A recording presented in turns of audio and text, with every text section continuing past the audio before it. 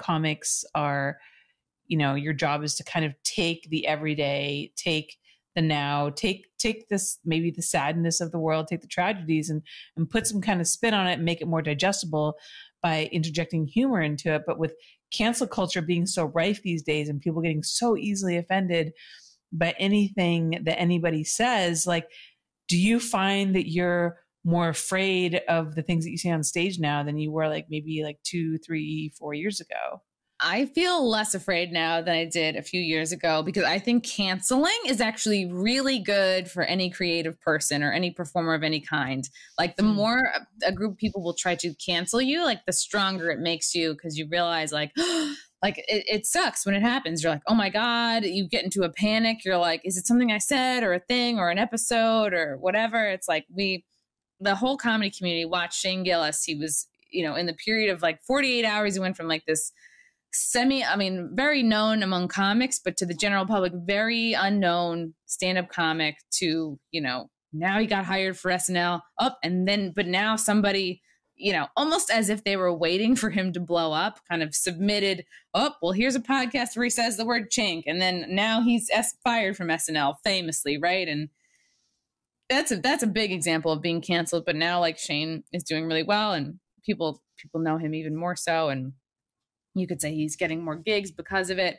That's just like an extreme example, but it happens to comics a lot, like even ones that are pretty PC. But I find like each time that happens to me, like it just makes me stronger. Like this was a couple of years ago. Like I went to Utica. I was like buzzed with my boyfriend. I did like a little video like called Chrissie's Shitty Tour of Utica. And I'm just like making fun of like really not even scripted. I'm like, oh, look at this bartender. She's probably also a stripper. Like not even funny or witty things. And I just was like, it was just making fun of Utica. There were like buildings that were like falling down. There was a building that wasn't quite built up and it had like standing water in it. I'm like, look at this outdoor pool. Like really, this was like many years ago before, like I never expected it to be anything. It was like a throwaway little sketch. And then like the local Utica radio station picked it up a couple months later and blew it up. And then all of a sudden I see like people in all my DMs and messages, like people from Utica. And I think I was saying like, oh, in Utica,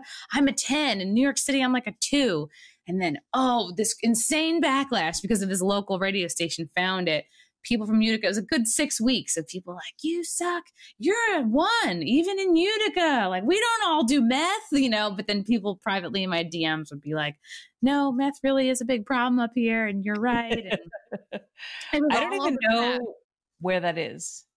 It's upstate New York. It's basically New York's Detroit, which I said in the video, and not wrong. And I was like, at first when you see like sometimes tens, hundreds, sometimes it's thousands. I don't know if it's been in thousands yet for me, but when you have people blowing up all of your messages and commenting on all your social media, you panic and you're like, oh my God, what do I do? And you eventually realize like, okay, just like it's going to pass. Like people will be on to the next thing that pisses them off, like the next week, you know? Yeah. Luckily there's so many things in the world for people to be angry about, and people's attention spans are generally pretty short. They'll eventually move on to something else. And I was like, all right, cool. And then it becomes almost like a badge, you know, a badge of honor. And then over the quarantine, like, remember there was like a celebrity video. Each line of the song Imagine was sung by a different celebrity. Yes. Yeah. I was like Gal Gadot. I was like, they're so out of touch. This is so stupid. So bad. I got together with my comedian friends and we each sang a line of Kung Fu fighting. And I was like, because at the time, like Kung Flu was a trending hashtag. And I was like, all right, you can say Kung Flu if you want, but we're just singing each of us a line of the song Kung Fu fighting. And I'm going to cut it together like gals and it'll be like a parody. So I put that out there. I had the whole like woke Asian community after me for like, again, another like month, 2 months or whatever. People, again, blowing you up. Everyone's tagging Oprah, Ellen, Chrissy Teigen, cancel this girl. She's terrible. People thought I wrote Kung Fu Fighting. People thought I wrote that song. I wrote the lyrics. Just you realize how many people are just so dumb. I was like, that's a song from the 70s. Like I didn't even invent the hashtag Kung Flu. Like it's all a joke. It's tongue in cheek. People really came after me and it took like a good month, but it was eventually removed from my Instagram for hate speech, which blows my mind because like it's not hate speech. It's a spoof. It's a parody. And it's like, it's really sad when people can't tell the difference. Their anger is so misplaced. And I think people get off on it because people like to feel morally superior. Like they'd rather feel right than address their shit, right? Than address their issues and their triggers. And, not like I've never tried to be like intentionally pushing somebody's button. It's like, I do what I think is funny and what I think other people will think is funny.